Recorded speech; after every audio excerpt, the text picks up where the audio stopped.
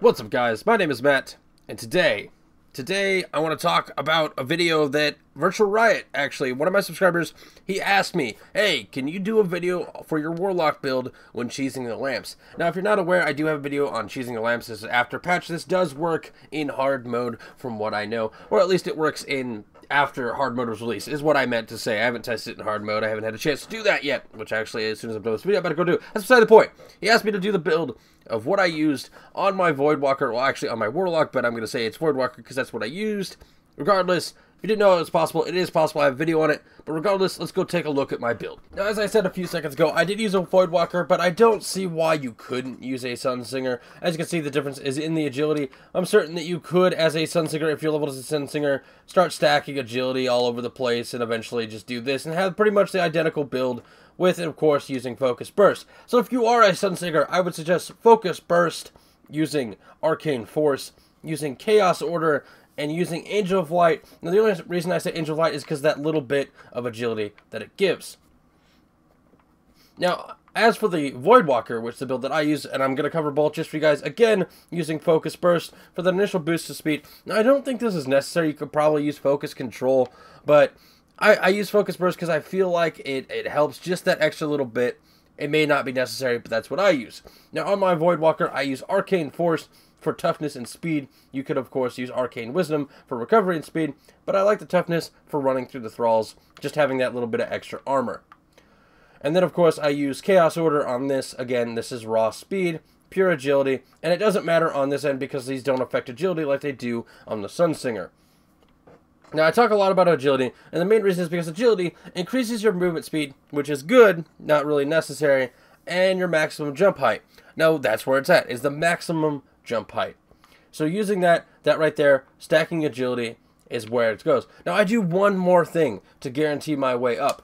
I also use a weapon, specifically for me, the Icebreaker, with the lightweight perk. Now, any weapon with a lightweight perk would work. I use the Icebreaker, and most of you probably have an Icebreaker, especially after last week's Xur visit. But it has, when held, this weapon grants +2 character agility. Now, that is when held, so you need to have it out, and as you saw in the video and the earlier clip, I did actually jump while holding this, so make sure you switch to whatever weapon has that agility perk on it, that lightweight perk on it, because that extra agility definitely helps. Now, also, one more thing I want to point out is on top of all the agility, on top of the Focus Burst, on top of the Arcane Force, on top of the Chaos Order, and using the Icebreaker, you literally have to jump pretty much, I would say, right after you lose your Weight of Darkness. Now, I say that is because once you lose the Weight of Darkness, it stays off of you for a little bit. And a lot of people I've seen complain in previous videos is Weight of Darkness comes right away. Weight of Darkness comes right away. You need to basically start running for your jump when it still says you have one Weight of Darkness and start your jump right when it's gone. You should have no problem, and make sure you cover that angle. But that is the build that was for you, Virtual Riot. And if you're new here and you want this sort of thing done for you, or you've been a long time subscriber, leave it in the comments. Let me know what videos I should do. I'll gladly do them. I need content. I have plenty more coming, but eventually I will run out of content until the House Wolf comes out, and I'll start doing speedrunning again and whatnot.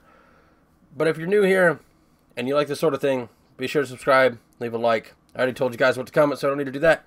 But my name is Matt. This is my build for cheesing the lamps. But as always, my name is Matt, and I cannot do my outro right. Holy crap. I'll see you guys tomorrow.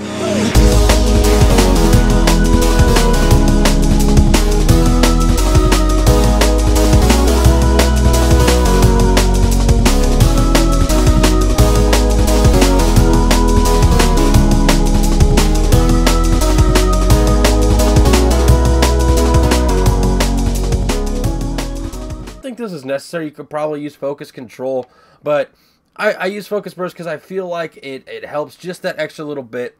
It may not be necessary, but that's what I use. Now, on my Voidwalker, I use Arcane Force for toughness and speed. You could, of course, use Arcane Wisdom for recovery and speed, but I like the toughness for running through the thralls, just having that little bit of extra armor.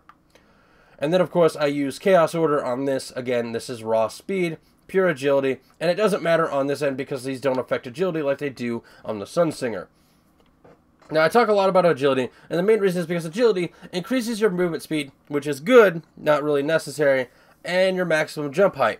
Now, that's where it's at, is the maximum jump height. So using that right there, stack...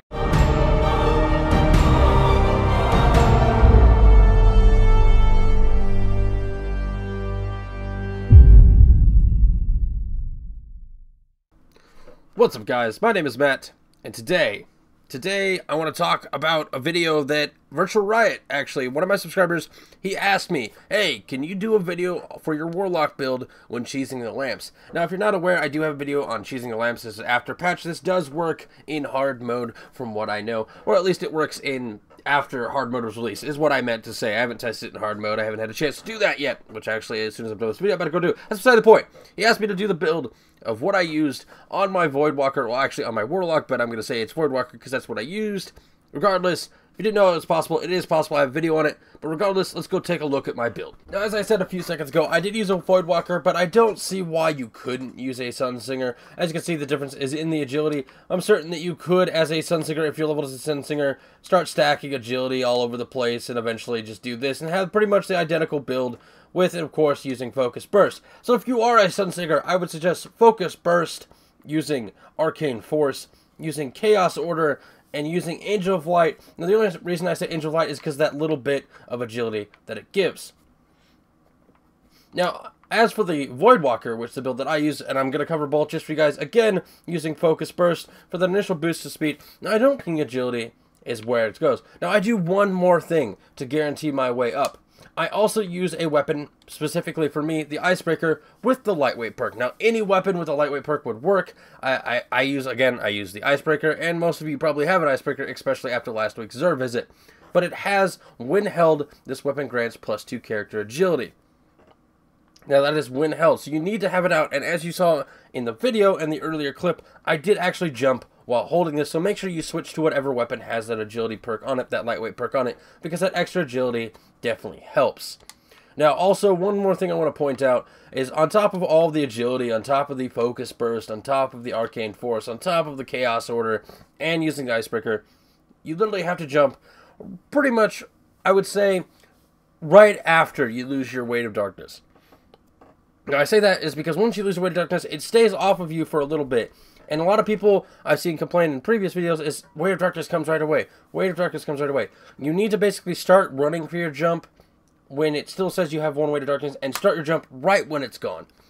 You should have no problem, and make sure you cover that angle. But that is the build that was for you, Virtual Riot. And if you're new here and you want this sort of thing done for you, or you've been a long time subscriber, leave it in the comments. Let me know what videos I should do. I'll gladly do them. I need content. I have plenty more coming, but eventually I will run out